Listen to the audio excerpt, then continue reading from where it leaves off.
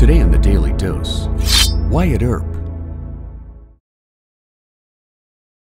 Born in 1848 Monmouth, Illinois, when the American Civil War broke out in 1861, Wyatt Earp ran away from his family farm to fight for the Union Army, only to be brought home by his father before Wyatt could enlist. After the Earps moved to San Bernardino, California by wagon train, Wyatt married Urilla Sutherland in early 1870, losing her to typhoid before the year was out.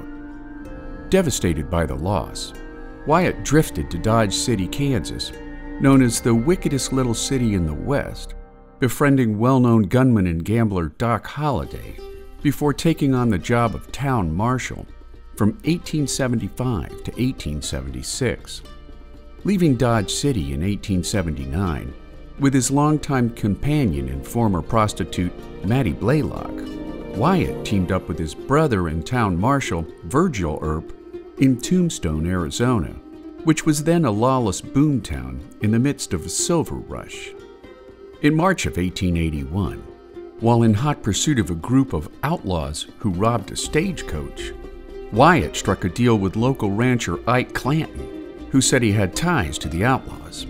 But when Clanton turned against the Earps, the situation quickly escalated to the now infamous gunfight at OK Corral. During the standoff, Doc Holliday and the Earp brothers, Virgil, Morgan, and Wyatt, faced off against the Clanton gang, including Ike and his brother Billy, plus Tom and Frank McLaury. And while Morgan, Virgil, and Holliday were all wounded in the one-minute gun battle, Billy and the McLaurys were killed. Following the gunfight, including drop murder charges for Wyatt, Virgil and Morgan were shot by unknown assailants in two separate revenge attacks, taking the life of Morgan before Wyatt wisely moved farther west. Settling in California with Josephine Marcus for the next 40 years, Wyatt pursued a multitude of careers, including gambling, saloon keeping, mining, and real estate speculation, passing away in Los Angeles on January 13th of 1929 at 80 years of age.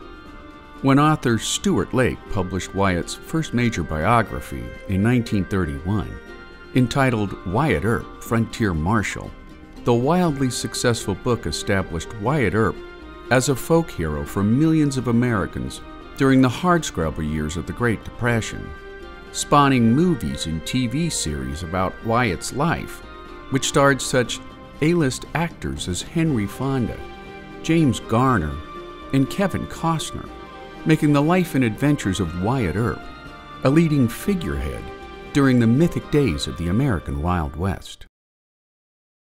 And there you have it, Wyatt Earp, today on the Daily Dose. Get your nerd on with the Daily Dose. And if you enjoyed today's episode, share the link with a friend or colleague so that they too can learn something new every day.